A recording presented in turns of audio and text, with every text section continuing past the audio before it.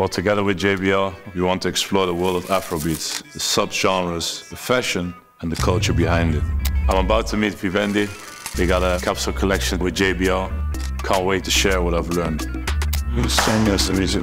You okay? Welcome to our studio. Thank you very much, man. Thanks for having me, of course. Now, what's Vivendii about? Where does the name come from? So, Vivendii directly translates into our way of living. This is basically where we create our clothing, music, art. So we're trying to represent like a new era of Africans. It's good that you pulled up on us in our studio today, man. Good to show you and tap you in with some of these new artists that have a nice, strong base in the UK and in the Netherlands. Can't wait.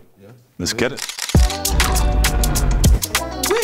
Oh, yeah, man. Talk to me about the differences in Afrobeats in Europe and in Africa. And in the Netherlands, it's very multicultural. You have the Caribbean influences, also the African and the Western as well. And I say Western, I mean like electronic, but also in Africa, you also have like the real feel. So the guitar, the conga, drums as well. So it's all part of the process of bringing those influences together. Yeah. What are your dreams? What are your goals? Keep dancing, smiling, and spreading the love and positivity. Creating happiness. That for sure.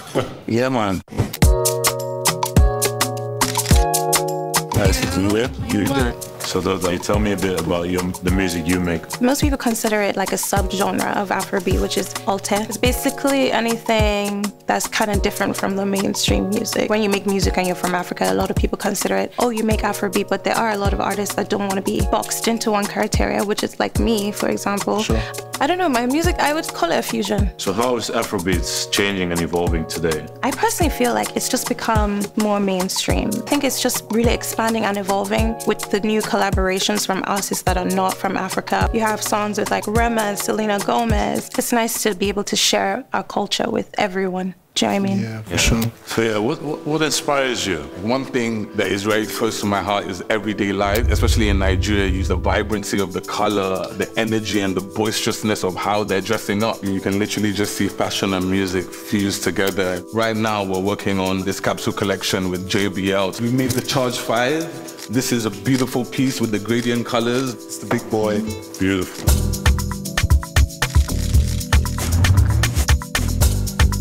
Afrobeats to the world.